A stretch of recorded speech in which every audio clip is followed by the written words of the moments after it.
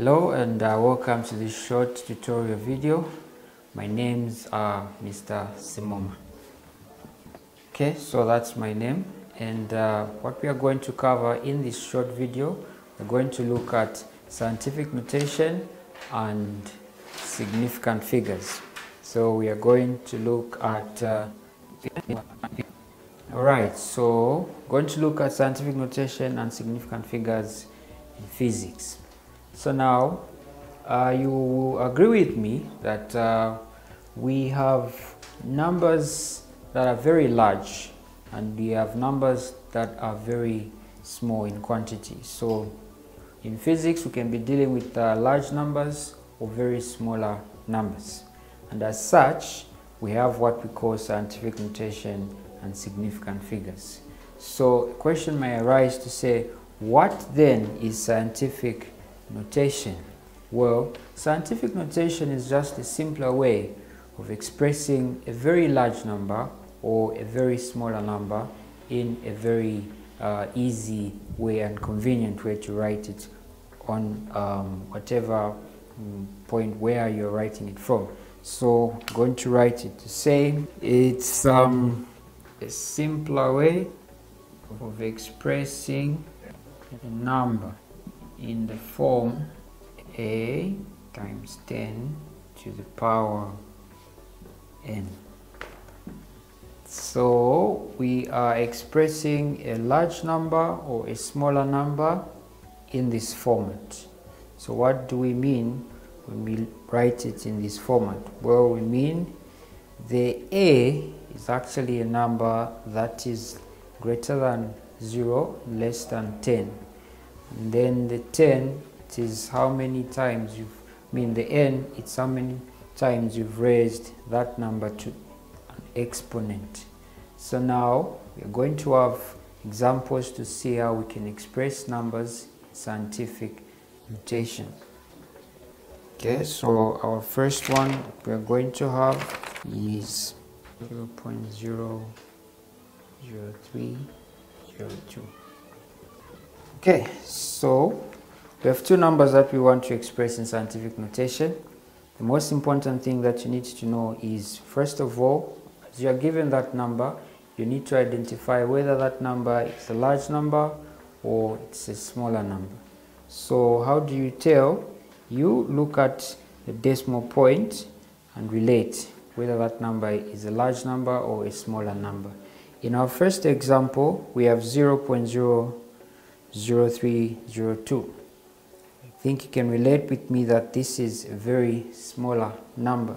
So how do you express this number in scientific notation? We are going to shift the decimal point so that the number after the decimal point is less than 10 but greater than 1. So in this case, the point has to be after the 3, so that the number before the point is greater than 1 and less than 10.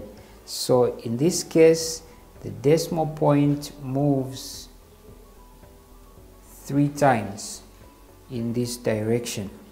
Therefore, we are going to write it as 3.02 multiplied with 10, and then we have moved 3 times. When we move to this direction, then the exponent is going to be a negative, the number of times you've moved to that point. So in this case, it's 3 times, so it's going to be negative 3.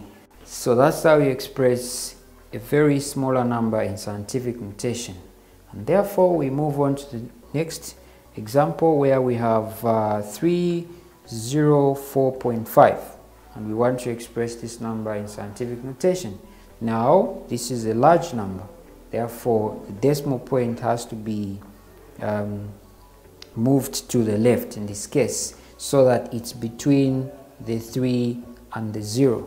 So the decimal point will move 2 times in this scenario.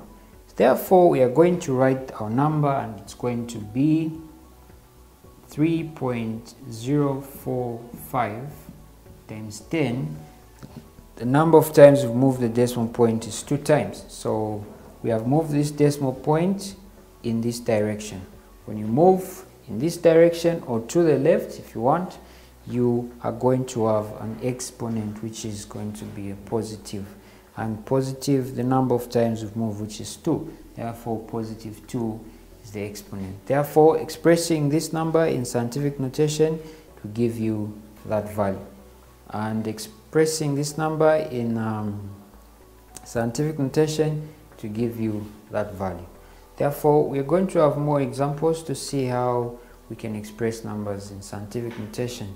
It's very important that you learn the 2 important points. When you're expressing a large number in scientific notation, the exponent will become negative the number of times you've shifted the decimal point. And expressing a large number, then the exponent will be a positive the number of times you have shifted the decimal point. So, in summarizing what scientific notation is, it's just a simpler way of expressing the number in the form a times 10 to the power n. In other words, expressing the number in products of 2, where a is a number or a digit less than 10 but greater than 0. And the n is the exponent, the number of times the decimal point is moved to and from. So this is how we express a number in scientific notation. In our next video, in our next episode of the same video, we are going to look at what significant figures are and how you state the number of significant figures in a measurement that is given in physics.